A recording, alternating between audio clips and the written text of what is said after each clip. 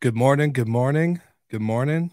Good morning. Happy Monday, fresh off your week at a conference. You feeling refreshed or Yes. tired?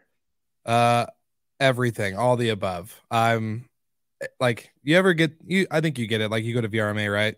And you get excited, you get to see everybody in person, you come home and you just have so much you got to do right afterwards. Yeah, that's where I'm at. So, but this was great. Our first podcast movement conference. So it's all about podcasting, which um I think I geeked out a little bit more than I expected for myself because I don't have anyone to geek out with at home. So I just kind of took it out on everybody at the conference, which was great. But it was phenomenal. Had a great time. Good. Well, Yeah. welcome back. Thank you. Yeah. You Good. have new microphone Meeting and the everything. I know, new mic, had to do it. We're playing with all the best tools, toys, and softwares out there. So it was like getting to see some of our current like software partners that we use, and then all of our microphone partners. It was great. Got to meet the team in person. And when I say the team, shout out to Claire, who's head of production and content with Amplified. It was super cool. Just like, great to be in person. Um, Met up with a lot of our short-term rental folks. So Noble Crawford, Mike Ortiz, and we had Steven Suarez from other podcasts on the network, Julie George. It was just, phenomenal time. So Nice. yeah, sorry, I could probably just talk the whole episode Yeah. about the last week, but I zoned out there for a second. I could tell. I could tell. Well, how's your week? We didn't get to do our frequent calls and all that other stuff. So how was It's it good, without man. me? We're getting closer and closer to going live with Storied. It's a lot of work for all you entrepreneurs out there. Yeah, You understand the whole push before go live is real. So that's the stage we're in here for the next month or so. But everything's shaping up, and can't wait. I love it. Well, we have a lot to jump into and to cover today, but before we do it, I told you I was going to do this earlier, but I'm going to plug a couple things, a couple quick learnings that I took away from the conference. Um, we love getting messages from listeners. We actually get quite a few from Instagram and LinkedIn. So I wanted to give Oscar a quick shout out from Mexico Your Home. He is an Airbnb short-term rental host out in Mexico. Does a great job, but he is always engaging with our content. So I wanted to give him a quick shout out, and then also shameless plug to this new texting platform. It's not like a spam text platform. We're not going to send you a bunch of stupid updates all the time. It's only going to work for when we're live on the show. But if you have questions, comments, or thoughts, you could text us at the number on the screen. If you're listening to the audio version, then definitely check out the show notes so you can text in your questions for next week. But we're going to feature questions and listeners throughout all of our episodes, and we want to make it more direct. So this is not my personal number, but it's also not a spammy number, just an FYI. So I wanted to put that out there. 720-807-3367. Amen, baby. And then you can also go to gmhlive.com and you can watch us there too. So, anyways, enough of the shameless plugs. Michael, what is the first topic at hand today? Because a lot's happened last week. Yeah, there's a bunch of news. So let's hit a couple headlines and then we'll jump more into the topic, which is hotels resurgence. Mm-hmm. We've talked a lot about short-term rentals resurgence on this show, but the numbers are starting to shape up for hotels in a good way. So we'll dive into that the second half of the show. To get things started, we've got a few headlines of the week. Where do you want to start, Will? I would say the interesting one for me, because I was in a marketing session at the conference, got an email notification from Rental Scale Up, and congratulations to Tebow and the team. But I was kind of shocked, surprised. Price Labs, purchases slash acquires, whatever you want to call it, Rental Scale Up, which is very unique. Not a play I would expect a dynamic pricing software company to go, but very smart. Media is a great tool for growth. But yeah, that was the headline that caught my attention this week for sure. Yeah, I love the move. Tebow does probably the best analysis of the Mhm. short-term rental space out there. and Price Labs has a bunch of data. So it makes sense for Price Labs to help amplify their audio a little bit through what TiVo's built. And I don't know the demographics of Price Labs, where they're strong, if it's mostly North America. It could be a play to help increase their brand awareness in Europe, where Rental Scale Up has a pretty good foothold. I don't know, the details behind it. This was news to me, but I like the move. When you're looking to acquire companies, you want to either acquire your competitors and gain market share, or make moves that are going to help you grow your business, ultimately grow your market share. And I do think, depending on what they paid for it, this one makes sense. And TiVo's, I'm a huge fan of him. So congrats, buddy. Yeah, I was going to say, really, really good play. Loved it. I think from a media buy standpoint, now they have a consistent outlet, whether, on top of, shorttermrentals.com and all these other platforms that they could be in. Now they have a dedicated audience that they could always hit and always be in front of. I think it really just goes into a smart play of omnipresence. So whether people need dynamic pricing software or not, they're going to see Price Labs' name. And if they ever do decide to go that route, they're going to see it. So really smart play. More news. So Landing raises Series C funding just last week. I think a little bit over 30 million, if I'm not mistaken. But it was 100. It was a lot. Oh, okay. My bad. This one's not, I guess it could be classified hospitality. It's not short-term rental. It's not hotel. The future of housing, it might be a stretch, but it's an interesting concept where you can lease any furnished apartment and move around to any of their buildings with a 2-week notice. So it's okay if they only have 4 or 5 locations, but I believe I read they opened 33 different markets last year.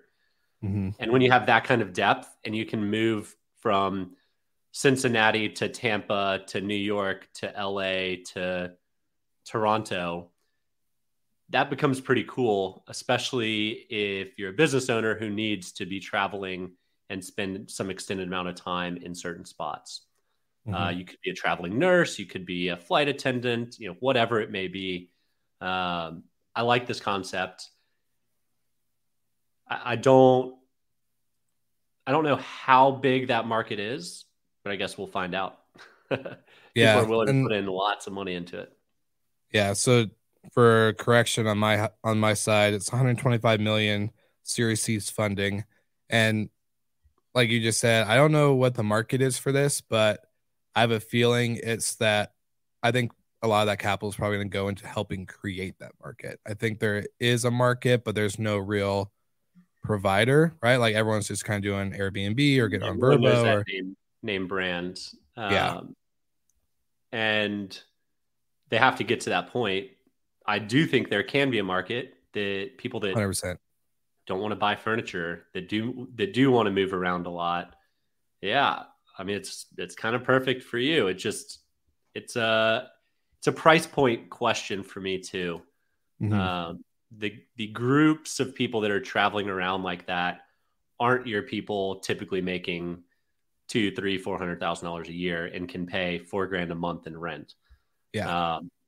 So I'm sure it scales based on the cities you select, but it has to be an attainable price point to attract the demographic that's going to be traveling, basically digital nomading around. Yeah, that, and like you said, I think like if you look at I don't know, just the amount of entrepreneurs I got to meet this last week, but then also seeing involved in other like categories of like whether it's different industries or just short-term rentals in general or hospitality, the younger demographic that is making high 6 figures, right? Like they're, like you said, like me, my new apartment I'm moving to this month it's not an empty, unfurnished rental. It's fully furnished. Yeah. It makes it easier. It's cheaper to do it that way. You're making $500,000 a year. You're buying a house. You're not living in an apartment. 100%. Like, 100%. and maybe you can afford to have a subscription if that's what Landing is doing, and be able to stay in their places for extended periods of time. But you're more than likely owning a house, not, moving around without furniture from city to city. So yeah, interesting concept. I think it's a trend that has to catch on. But I do think the addressable market, if the price point's right, is going to be pretty interesting. 100%. Another cool topic that we covered in our group chat with Brandy. So shout out to Brandy. She'll be on again next week for anyone who's watching live and listening to the replay here. Brandy, coming back first Monday of every month. But we were talking about the change in leadership with Vacasa. So I think there's a couple of really good points that was kind of made throughout this group chat. I think it's kind of interesting, right? Like they're getting traction in certain areas and then they replace the leadership. And now is it like one step forward, two steps back type of deal? So I also, like, personally, I will say this on live recording. I don't know who this guy is. I actually never heard of him before. So you may have a really intense, good background that fits what Vacasa wants to do. But for me, it was just a new name and sounds, interesting that they're shifting leadership right at this time. So, well, I think Matt's been around for 2 years. I never met him, so I can't, say anything personally about him. From the article, he's going back into retirement. I guess you take a billion-dollar company public and you get to retire for a second time. Yeah. A life that I'm sure I will never understand or attain. But congrats on your retirement, Matt. The life cycle of or lifespan of a CEO in a publicly traded company is not very long, typically, unless you're one of the founders. And so seeing a change is not surprising. Seeing record numbers in, a quarter where travel is booming, anybody could do that. You don't have to be a rocket scientist at the controls to manufacture travel in 2022 to sunny places. But I think it's on the new CEO to figure out how to make Vacasa profitable, because they haven't had any profitable months ever, to my knowledge. But I think change can be a really good thing. I don't see it as a bad sign that things are a mess or anything, but who knows? I'm not behind the veil, so they could be. Yeah. Yeah, very much so. Just interesting for me if they're doing, you're right. I'll just agree to everything you just said. So moving on. Yeah. Okay. And so another company, so I find it interesting. A couple of weeks ago, we were all like, oh man, funding is slowing down in the space. And now we're seeing all these funding announcements. Skipper raises $5.8 million from Derive Ventures. So again, another chunk of change coming into the industry again, which is always refreshing, which I know we've kind of made comments on the economy side. It's I'll let you go. I can hear your thinking. Well, I'm actually pulling up a chart that I shared with my co-founders on the dry powder that's sitting in venture capital funds right now. And I wish I'd shared this with you before so we could show it. But the amount of dry powder that VC firms have had in general, the rolling average over the past 20 years is about $100 million. $100 billion in cash ready to be deployed. Right now, there is $500 billion, $500 billion sitting in venture capital's bank accounts waiting to be deployed. So they're waiting for the market to drop or the market to bottom out in order to get the best valuation to make the most returns for their investors. Makes sense. So when there comes a company that's got good growth trajectory, solving a real problem, is on good financial stability, investments will be made, and big investments can be made as well. because there's tons and tons of capital out there. A lot of people have pulled their cash from the public markets for obvious reasons.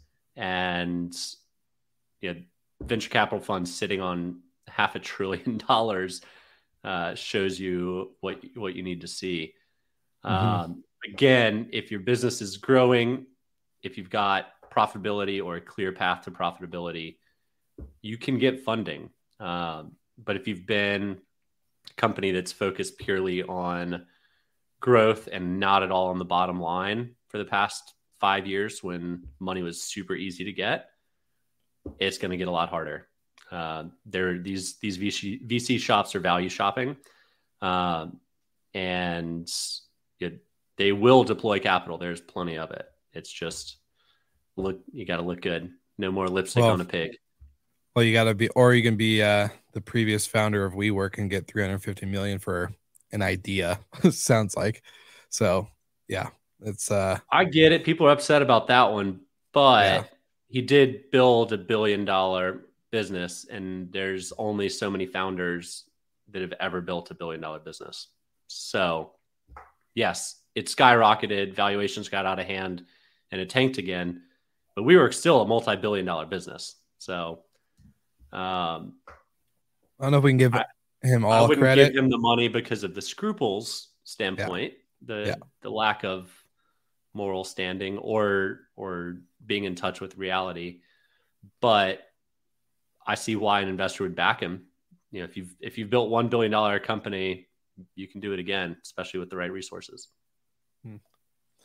All right. So main topic is hotel recovery, which I know, we've talked about in the past, obviously, but I don't know, what do you think? Is it sooner than you expected for them to start coming up with, we're seeing a little bit more activity, whether it's funding, whether it's acquisitions. We saw SiteMinder, obviously they're a tech platform, but, acquired another guest experience platform and all this other stuff. So I'm just kind of curious. Do you think it's sooner than you expected to see more activity?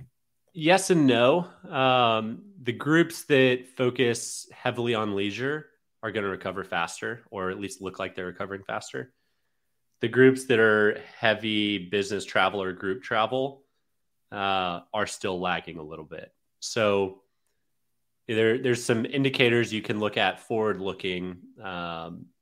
A quarter of Hyatt's all-inclusive business is already booked out for the first few months of 2023 in a period where booking windows have been really small since the start of COVID.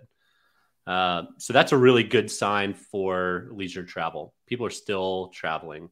Prices are going up. People don't care. They're going to take their vacation. In July, STR reported that it was a record high room rates for the month of July in history. So there's never been higher prices in the hotel world than there were in July of 2022. Well done, hotels. As a consumer, that hurts. But we're all dealing with inflation. And I also read somewhere, so I can't cite it because I don't remember where I read it, but 53% of Americans traveled in July, which is mind-blowing. Yeah. I don't know how they calculate that number. Maybe some people took 2 vacations and it counted as 2, but half of America was on the move in July is obviously a record and a good sign for hotels looking to recover, and short-term rentals for that matter. For sure. I was curious, how much do you think was, European travel now that we had less restrictions with travel to Europe, less anywhere overseas, basically, the parity with the euro and American dollar. So do you think that's a driver? Was it all US? I want to know what was domestic and what was foreign. I can speculate that American travel to Europe still isn't to 2019 levels, but the international travel is recovering faster because of the rate parity between the dollar and the euro and the pound. It's a great time as an American to travel to Europe. When I studied abroad in Germany, I think it was a 1.4 to 1 euro, which is high. But now it's basically at parity, 1 to 1. So you're getting things 40% less, even with European inflation at like 15%, it's still a discount. So we'll see. I think if the dollar can remain strong, I think we'll see that trend continue more and more as people come back with experiences and say, hey, I just stayed at a 5-star hotel for $300. Being able to spread the word with positive experiences helps. Now, all of this good news with hotels, there's still a lot of like cloudy skies ahead of us. Yeah. Leisure travel is booming. Business travel is still lagging. We are not at the business travel levels that we were pre-COVID. And it might take us a few more years to get to that point because so many people understood or understand now that you can get some work done remotely. I think a lot of people also understand you have to get some work done in person. We talked about the global economy. Obviously, people are not going to be spending as much as they were even last year because companies are trying to conserve cash a little bit and make sure they're solvent for the next 24 months while this thing goes away. And then there's even more challenging forecasts that the finance teams at these companies have to do, which is forecasting for inflation. How you do that blows my mind. I'm sure there's some people that are smart enough that can do it. But for companies, for mega companies that have exposure in various parts of the world, not only are they calculating Forex exchanges, but they're also calculating inflation rates at different levels. The US inflation rate is high, but it's not as high as Europe. And inflation's going up, the euro is going down. It's already boggling my mind how to put all of those pieces together and put a logical forecast in front of Wall Street. So not jealous of y'all's job, finance teams of major hotel companies, but somebody's going to figure it out. 100%. And again, for me as a previous hotel operator, I'm curious to know, and I wish like there was a data report. So maybe we'll hit up Jamie from AirDNA and see if they can pull something together, which I doubt they could on the guest experience side. But I would love to know with this, like with the increase in rate, with the increase in travel, with all this stuff, plus a little bit of gloom just hanging over the side, what is the guest satisfaction rate or level at for this type of travel? Because if the rates are this high and people are booking it, I get it. There's part of that mindset that really just shifts and people are like, look, I don't care. I just want to get out of my home, my city, my state, whatever. But there's got to be like a fine line of like when that guest experience doesn't meet expectation for the dollar or the price, the price one that people are paying at. Unless all these hotels and short-term rental companies are just getting fully staffed and somehow are recovering on the labor side, I doubt that all these expectations are being met for the dollar price that they're paying. So that's always going to be, I think, something I'm going to hang on to until we start to see more of a less labor concerns. That's my biggest issue that I have with all these rates. You pay more, you expect to get more, and oftentimes you're paying more and getting even less now. I don't know how much further hotel revenue managers can push rates and consumers still purchase rooms. So we'll see a compression on price a little bit, which makes sense. But you're right. The satisfaction levels of customers, of guests, is probably not what it used to be. 100%. I would be shocked if it was at a high level. But I can say from a business standpoint, this last week I was traveling for business. Everyone at that hotel was 1,800 rooms in Dallas. A lot of those rooms were sold for this conference on a business side. So that looked really positive. And I don't think outside of airline issues, we had a lot of delays due to weather. And I have a crazy story to tell you about it, but it was a whole weird thing on I fall asleep on my flight because I woke up at 1 a.m. to go to do this early flight. And I wake up thinking it was a direct flight to Dallas, which it was. Wake up in Oklahoma City. And the pilot's like, welcome to Oklahoma City. We needed to fuel up. And it's raining in Dallas. So that's a 2.5 hour flight and you have enough fuel. So I woke up all confused and a little frustrated, but was supposed to land at 9:30. Didn't get to my hotel until about 3 or 4 p.m., which was great. Loved it. Had a great time on the plane. But outside of that, the hotel was phenomenal. No issues with the room, no issues with check-in. And that was the overall consensus with everybody attending this conference. So that was at least a good sign for, maybe it was just because it's a big property with a lot of travel already there, but it was refreshing not to have any issues on site and rather just on the way there from the plane. Yeah. Only you would fall asleep and wake up in a different city. Sure, it's not the only time it's happened. No, but I still I was confused. You didn't have enough fuel for a 2.5 hour flight. That was weird. That threw me off. We probably didn't have enough fuel to circle long enough to land. That's what they say. One last piece before we wrap up. So in terms of recovery, the 7 biggest hotel brands certainly tried to shore up capital and reserve cash during the pandemic. And they did. The top 7 brands are sitting on over $7 billion in cash.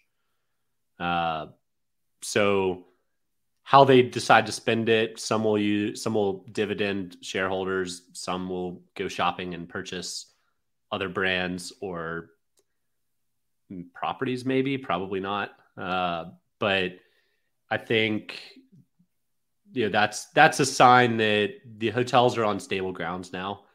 When you're sitting on the equivalent of $1 billion cash each, you're in a good spot. So all in all, hotel recovery seems to be here. Everyone seems to be on more firm ground.